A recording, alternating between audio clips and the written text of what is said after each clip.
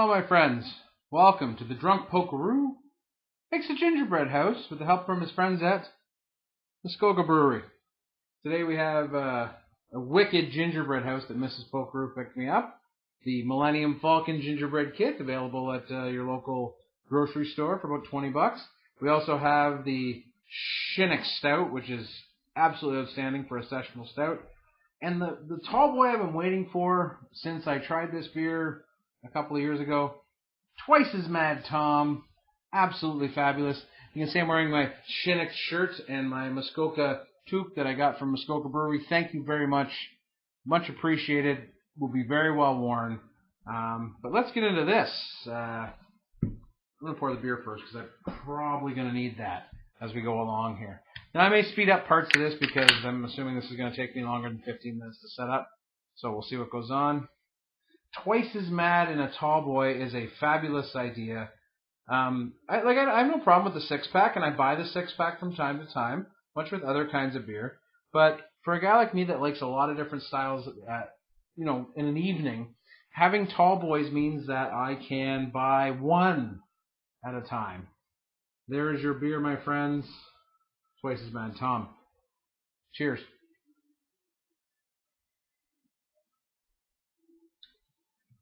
Oh, it's friggin' delicious. So, twice as Mad Tom doesn't mean it's twice as hard as Mad Tom or twice as bitter as Mad Tom IPA. What it is it's a bigger alcohol content, obviously. It's an Imperial IPA, so I mean you're looking at some serious hop. It's 8.4% alcohol, so it's not a beer to be trifled with. A nice toasty malt backbone, some big bitter grapefruit notes, especially on the lingering on the back end. It is serious. It's a serious beer. So we got the scissors. We're cutting her open. I do have a bit of a Star Wars obsession. Born in 1973. Original Star Wars came out when I was 4. I remember going to see Empire Strikes Back with my dad, and also Return of the Jedi with my friend downtown by ourselves. So we have this amazingness. We have gingerbread. We have the icing, which we're supposed to knead very carefully to make it more pliable. And we have various colorful candies. Okay, so we're going to actually look at the instructions, because as a man, I usually don't. It says, knead icing pack until icing feels smooth and consistent. Then we have to lay the pieces on the table. So let's get into this icing pack. Now, before I do that, another sip of beer. Cheers.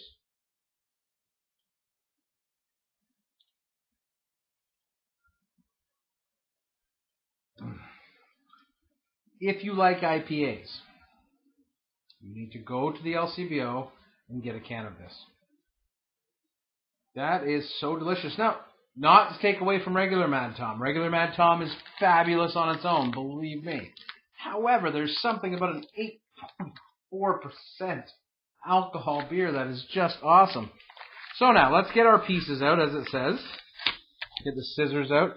I've never made a gingerbread house in my life. I am 43 years old. I might have made one when I was a kid with my mom's help, but I don't know, there was 4 kids, so I probably didn't do much. So it tells you to lay the pieces down. That's it. Look at that, Millennium Falcon. It's pretty cool. I don't care where you're from. That's pretty cool. That's it. That's it. There's 5 pieces there, so scary a little bit. So we have to build a base, which is, I can do that. I'm fine. No problem. I'm very handy, as opposed to the baking. This should be Mrs. Pokeroo's thing, but that's fine. So we're going to provide the cement now to these various pieces. This is what the icing is. Have you ever made a gingerbread house? Because I'm a little daunted by this task. You know, give me an Imperial IPA, give me a gigantic Saison, some funky farmhouse Brett beer, and I'm going to be all over that, okay? No problem. Give me some baking, and I am scared as a little boy on his first Christmas in 1974. Yeah, it's a little daunting. I'm sorry. I mean, I am not a baker or I'm not a cook. I mean, I work in a commercial kitchen, but everything's done by numbers and by temps, so it's not like I'm there seasoning and making stuff happen on its own. That is not what is happening.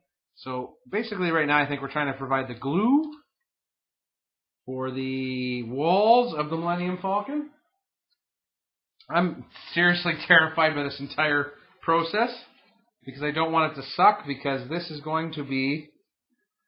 Well, I totally did that wrong. But okay. That's fine. That's working. Okay, all right, there we go. See, we're just squeezing her together there. I probably use too much icing, but is there such a thing as too much icing? I don't know. It's like, is there such a thing as too much IBUs? I'm not sure. Let's go a little more twice as mad Tom. So now, the next step, once you have this base, now, granted, I'm assuming this will dry over the evening, giving me a firm and solid base for my gingerbread house. I have no idea. So here we go. So we're going to put a little more of the glue, which is basically just sugar. Has anybody tasted this stuff yet? Let's just give it all a taste test. It's basically just sugar. I mean, it's icing, but what's icing but sugar? So it says to layer a nice row on the top. Of course, now here I'm very good with this, I'm assuming. I have no idea. If Mrs. Pokeroo is home, which she's not, thank goodness, because she would make a lot of fun of me. She is an excellent cook. When I met her, she was actually decorating cakes at the local coffee shop, Tim Hortons. For those of you who are Canadian or who live in the northern United States, you understand Tim Hortons. She made cakes. Oh my goodness. Sorry about that. That's a lot of sugar. So now, Millennium Falcon. I'm looking at it. It just says kind of lay it on top.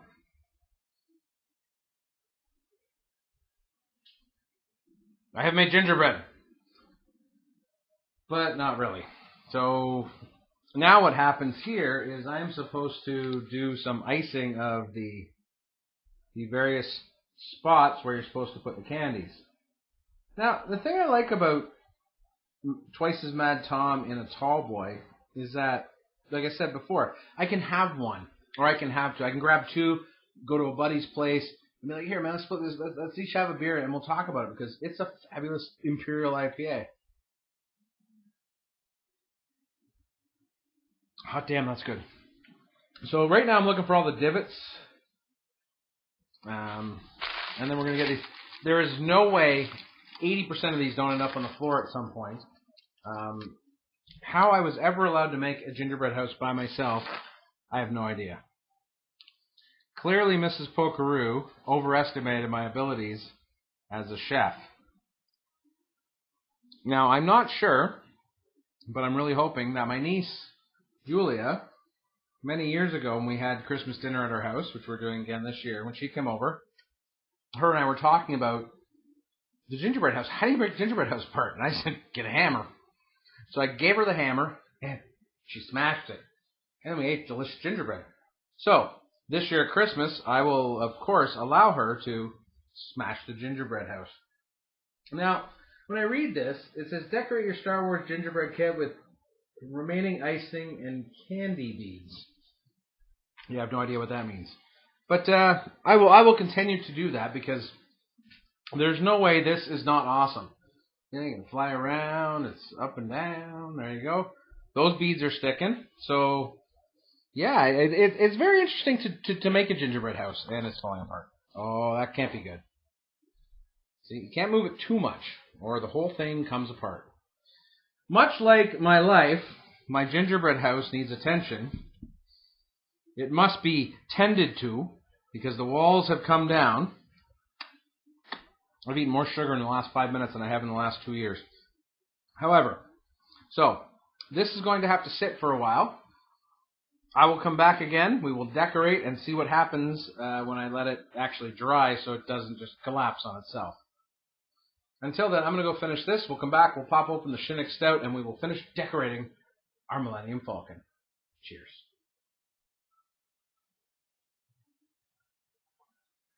Hot damn, that's good. Whew.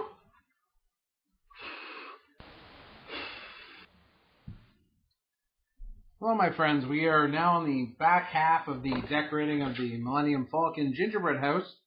The first half was way more exciting because we had to make this happen, which we did. So awesome. It's still a little tender. So we have to be gentle with it. Because if we're not, then we won't have a gingerbread house for Christmas Day, and that'd be terrible. That's a lot of sugar. Okay, so the big thing with gingerbread houses is you got to let them kind of settle. You got to let them sit and let them be gingerbread houses. Before we get into that, let's talk about Shinnicked Stout. So Shinnicked Stout is from Muskoka Brewery, of course, as you see. I am the Shinnick guy because holy crap, it's cold outside right now. Really nasty. It's only 5.2%. It is so almost a sessionable stout, almost a crushable stout. Now available either in single cans, like I picked this one up, or in probably the best mix pack from 2016, the Muskoka Brewery Winter Survival Pack. It comes with a craft lager, a cream ale, a detour, a Mad Tom, a Shinnicked Stout. Oh my goodness. Like, it's filled with beers that are awesome. And that's what you want out of a mix pack. I don't want a mix pack. There's some great mix packs out there that are going to give me stuff for hopheads or stuff for craft beer aficionados, and that's fantastic. But you know what? Give me a mix pack I can bring to my father-in-law's house, where I'm going to have something for him, where I can give him a Muskoka craft lager. So he's a guy who drinks Coors Light, and I'm going to give him a craft lager, and he's going to be like, oh, it's a beer. Like, he's not going to be offended by it. He's not going to be like, oh, like it's too hoppy or it's too bitter. Nothing at all. He'll be fine. You know, I can give it to my brother, who is not. You met my brother Mike. He is not a craft beer guy, but I'm guaranteeing you, I give him a craft ale, and he's fine. You know. Then I got my hophead friends. You know, my friend Brad or my friend Glenn. You give them that Mad Tom, and they are so happy to get that Mad Tom or that detour. Now, with the Shinnicked Stout, it is an absolutely fabulous stout, and it's such a low ABV that you can actually make them sessionable, which is awesome. So, cheers. Cheers to the second half of making a gingerbread house.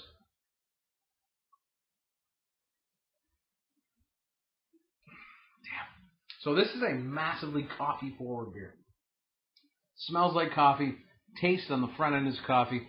A lot of dark chocolate on the back end. Lingering coffee notes. I mean, we've done a video on this. We've done the Instagram post. We've done the Twitter post.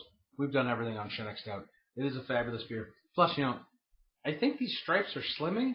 I know they say horizontal stripes on a larger gentleman is not a good idea, but I don't know. When I see myself in the video or in the mirror behind the video, I'm like, I kind of look pretty hot. So, here we go. We're not quite dry yet, as you can see. We will be very, very soon. But we're going to do a little bit of decorating on the top because I do not want to leave without having made my Millennium Falcon very gingerbready. Now, I'm going to pick Mrs. Pokeroo up her own gingerbread house because let's face it, I should not be in charge of the gingerbread house. Not even a little bit. It's sad and I love her for it, but at no point should I ever be in charge of the gingerbread house in this house. This house has one very fine baker, and that baker is Mrs. Pokeroo. You know, I mean, I'll do my best. I'm sure this is going to look like the grade 2 project I did, where I brought it home, my mom put it on the fridge, and she said, "Good job, Rob." And God bless her, I thought I actually did a good job. I did a terrible job. I am not an artiste. Not at all. You might see my beer pictures and say, well, I have fun with beer pictures. Absolutely I do. Beer pictures are a fantastic way to express my artistic side. But at the end of the day, I am a wordsmith. I am a guy who translates his life not through pictures and art, but through words. I always find, especially this time of the year, that I understand what has happened in the last 12 months more. When we come to Christmas, when we come to stuff like gingerbread houses, as much as I'll make fun of it, I certainly understand that the time of the year that we miss people the most is Christmas. The time of the year where we feel the loss of a family member, of a grandparent, of a brother, a sister, a spouse, any of that. We feel it right now. We are on December 6th, so we are 19 days away from Christmas Day. If there is a day you are going to feel your loss the most, it's probably Christmas. So, I mean, I will make jokes about making gingerbread houses and, being inept at that. But, as always, craft beer has shown me the way, has shown me that, when you come back to real life, when you come back to what's actually happening, you stop and you say, yeah, I miss you. If there's somebody you miss, if they're still alive, if it's just somebody you've fallen out with, somebody's done something stupid or you've done something stupid, is it worth it to hold a grudge? Is it worth it to not say sorry? I don't think so. So it's going to take, I'm guessing, Mrs. Pokeroo to make this look really pretty because I don't think I can. Thank you to Muskoka for both Shinnicked Stout, Mad Tom, my shirt, my hat. I appreciate everything you've done for me. I appreciate everything every Ontario craft brewer has done for me this year. I have made most of a gingerbread house. Mrs. Pokeroo is going to make it look way better. I will see you soon. The Beer Advent calendar continues unabated. I'm going to go watch some Christmas specials because you know what? I feel like that's what I want to do. That's going to make me a happy man. If I don't see you before Christmas, I miss you. I love you. I'll see you after Christmas, but let's try and get together. Cheers.